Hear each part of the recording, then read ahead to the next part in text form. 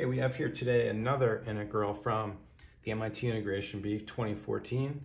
This is problem 14, and this will be the last one I'm doing on the 2014 exam. I'm going out of order, so that's why you may see 19 before you see 14. Okay, we have the integral of arc sine or inverse sine all squared dx. Okay, so what we could do to start, if we wanted to, we could probably go straight to integration by parts. I didn't try it that way because I think what I want to do is a u substitution and just do it like more in 2 steps. So if I set my u equal to what we have here, so u will be our arc sine of x. Then taking the derivative, our du is going to be 1 over square root of 1 minus x squared dx. And then what I can do, let's just solve it for dx. So dx is just, we'll take the reciprocal here, and we're going to have square root of 1 minus x squared.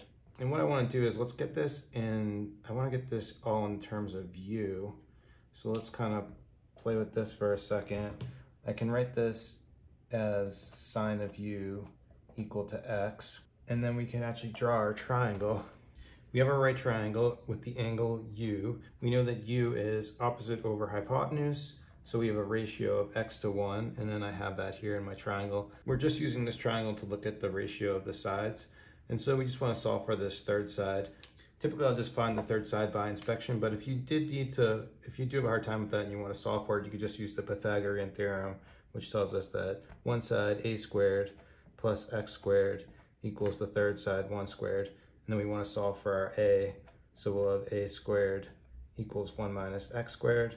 Taking a square root on both sides, we have a, and we ignore the negative value of this because we know if it's a side length, it has to be positive. So for our a, we're going to have the square root of 1 minus x squared.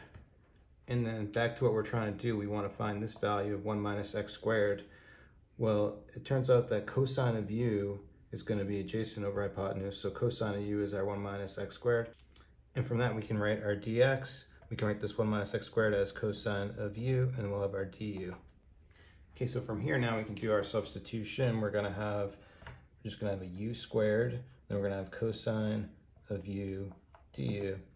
And this will be perfect for integration by parts. We can differentiate this u squared and it'll reduce. We can differentiate it to 0. So what we'll do is, for integration by parts, we're gonna do the DI method, tabular integration, and we're just gonna differentiate u squared, and we're going to integrate cosine of u, and then differentiating first, just because it's easier.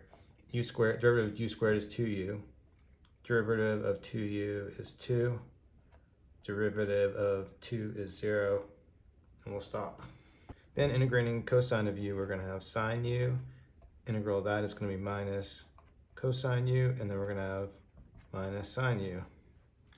Okay, and for our solution to this, we're just going to take our diagonals and not forgetting the signs, and then we won't worry about this last row. This last row will be an integral because there's a 0. We're not going to integrate that, so it's just going to be 0.